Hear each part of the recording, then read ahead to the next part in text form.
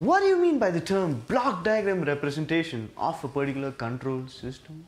Well, my name is Rishi Remju and welcome to the Backbench Engineering Community, where I make engineering easy for you.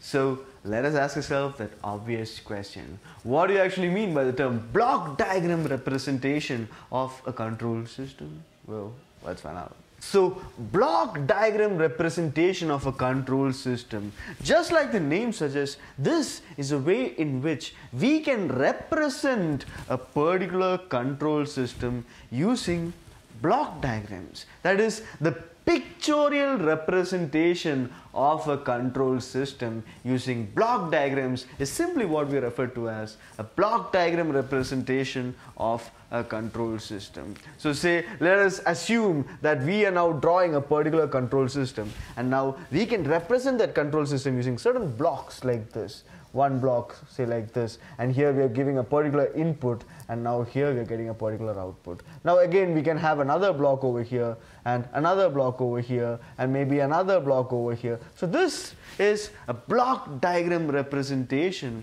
of a particular control system. So that is simply what we refer to as the block diagram representation of a control system. That is a pictorial representation of a particular control system using blocks is simply what you refer to as a block diagram representation. So here, in the case of a block diagram representation, there are a few elemental components that are used for the purpose of obtaining the block diagram. So the first such elemental component of a particular block diagram representation is simply a particular block like this. So the obvious elemental component of a block diagram would be a block, and this block would have a particular input like this, and also it would have a particular output. So if the input is say R of S, then the output may be say C of S, and this block over here would represent the transfer function G of S.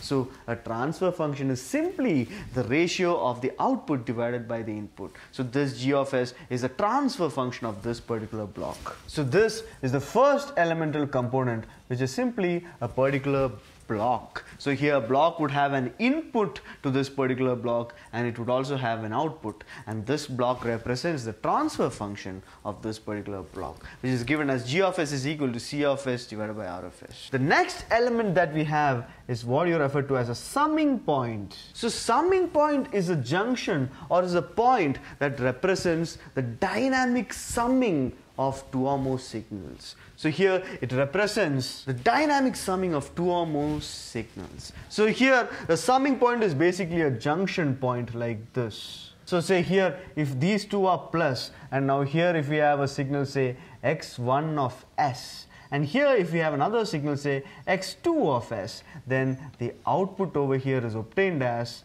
x1 of S plus x2 of S. So here, because we have plus over here on both these signals get added, and the output is obtained as x1 of S plus x2 of S. But rather, if the summing point had a plus over here and a minus over here, and now if here we had x1 of S, and here if we had x2 of S, the output would be obtained as x1 of S minus x2 of S. So this is a summing point, which is an elemental component of a block diagram used to represent a particular control system. So here either two signals can be dynamically added together, or it can be subtracted together. It is used for the purpose of dynamic summing of two or more signals. As simple as that. And now next we have a branching point. So now let us assume that there is a particular signal say x1 of S that is flowing through a particular system like this. So now we can actually branch this signal x1 of S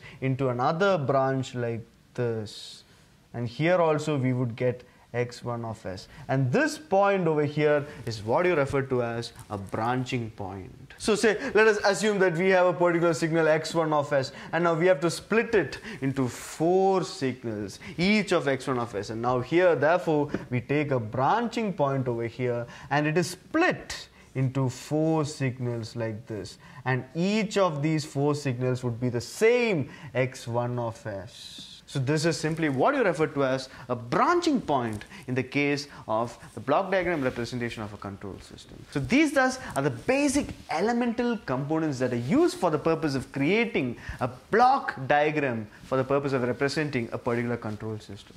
As simple as that, guys. There's nothing more to it. So I hope you guys now have a clear understanding of what you refer to as block diagram representation of a control system. And if you guys found this video informative, please do hit the like button and join this community by hitting that subscribe button. We'll be discussing about the further topics in the upcoming videos. So stay tuned, stay subscribed. Until next time, I'll see you guys in the next video. Thank you.